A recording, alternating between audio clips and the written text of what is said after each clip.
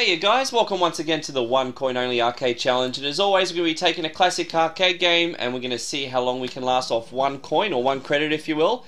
And today that game is Metal Slug 4. Now I have a lot of experience with Metal Slug 1 and 2. They were classic run and gun shooters in the 90s. I have never ever played number 4 before, so we're going to be doing it for the first time today. It should be a lot of fun, so we're going to insert that coin and we're going to see how long we can last, and we might pick this game apart a little bit. So here we go. Just gives you a list of controls. We'll just figure them out as we go along. You get to pick from a range of characters. We'll just pick Marco here. Pretty much stock standard. We're going to stick with the classics. And already seeing this game load up, it definitely feels like one of the original Metal Slug games. Slight improvement in resolution, I think, graphically. I don't know, it's just something about this background in the neighborhood that we're shooting in I just like straight away off the get-go. So I do appreciate the art design very much off first impressions.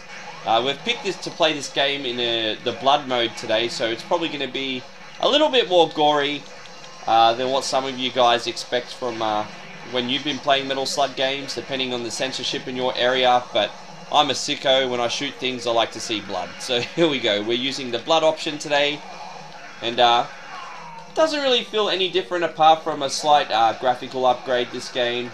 You pretty much just have your controls for shooting, your controls for jumping, and you also have the button to throw grenades, and they always replenish, I think, every time you lose a life. So the game is quite forgiving as far as stocking back up on grenades is concerned. And if it's anything like the other Metal Slug games, you just run and gun to the end of the level and you'll have this intense boss fight, which has always been incredibly fun in all the other Metal Slug games that I've played. So we'll just see if it's more of the same with this one. One thing that was a little bit annoying about some of the Metal Slug games is they featured a little bit of slowdown, especially if there was a lot of enemies on screen.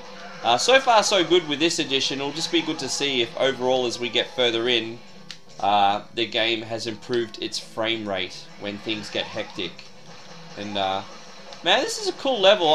It's something I always love about riding in vehicles, and this is really cool. We've got a little sidekick here as we're shooting from the passenger side, and you all know my feelings on scrolling levels too, where things move and sort of are a bit interactive as far as their look goes. And yeah, this is just the type of game design I'm really into.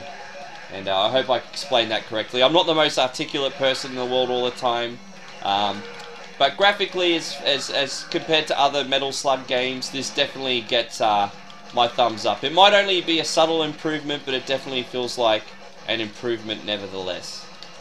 Sound is still pretty cool, as far as you'd expect from a Metal Slug game. I really enjoy the soundtrack. The sound effects are just awesome in this too.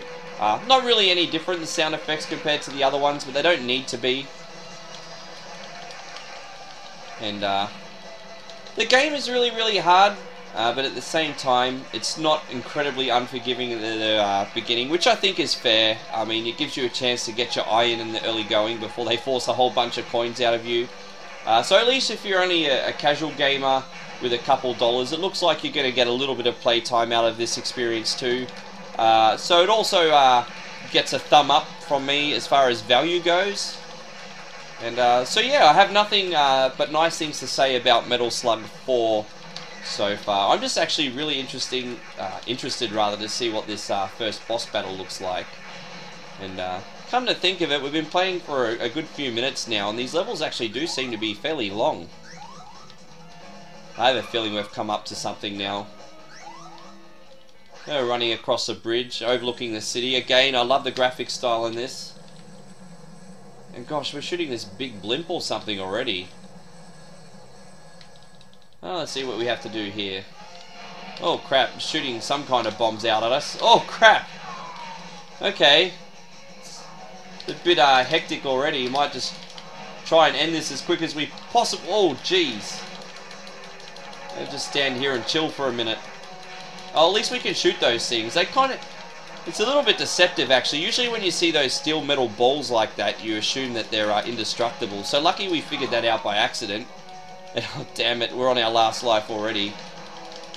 Oh, damn it. How am I supposed to get to that thing? Do I have to throw grenades on it? There we go.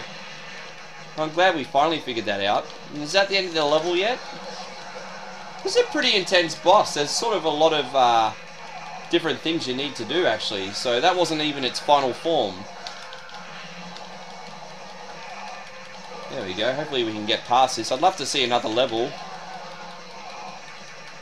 And we got this other section yet. Jeez, there's a lot happening here, isn't there?